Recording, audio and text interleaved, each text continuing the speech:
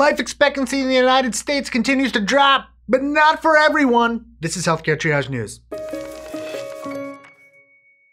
For the third year in a row, life expectancy in the United States has on average dropped. How bad is that? The last time this happened was during the Spanish flu epidemic, like 100 years ago. Why? It's likely that drug and alcohol-related deaths continue to rise. So does suicide. This really isn't good. So yes, we need to combat the opioid epidemic, and we need to worry about fentanyl, and we need to make sure policies are put in place for these issues.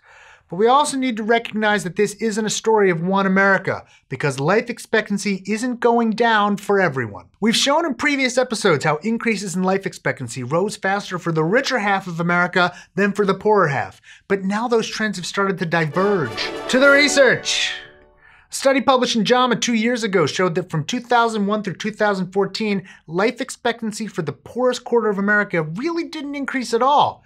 Life expectancy for the richest quarter, however, went up by about 5 years. Another study from just a few months ago focused on middle-aged, non-Hispanic white Americans. The data showed that mortality increases for the bottom 10% were unbelievably large.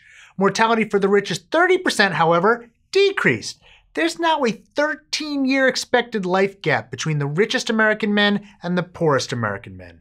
The gap for women is 14 years. We argue here on Healthcare Triage all the time that this is the best it's ever been for health in America, and perhaps we've been a bit unfair in that. Yes, our ability to cure various diseases and care for various issues has never been better.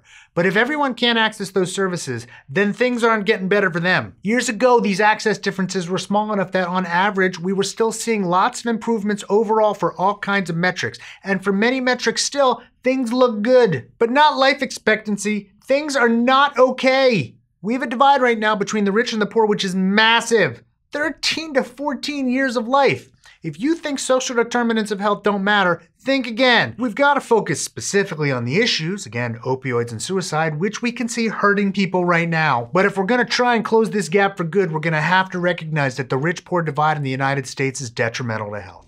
It's also not getting better. Fixing that'll be harder, but it's important. Hey, do you like the show? Helps if you subscribe to it, and if you like the video right down there. And another good way to help the show, patreon.com. A subscription service that lets you, the viewer, support the show any way you like, even for as little as $1 a month or more. We appreciate whatever you can do. We'd especially like to thank our research associates, Joe Sevitz, and our Surgeon Admiral, Sam. It's also holiday season. Go to HTTmerch.com and get merch for all the people in your life. My book, The Bad Food Bible, another great holiday gift, also on sale in stores.